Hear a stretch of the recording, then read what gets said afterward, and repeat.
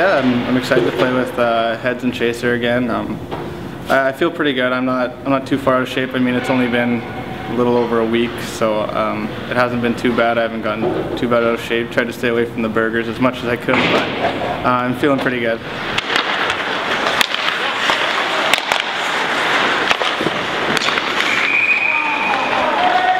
Yeah, you're a little more comfortable with the guys that you've been playing with before, so it's nice getting everyone back, and everyone has a little more comfortability with the people that they're playing with.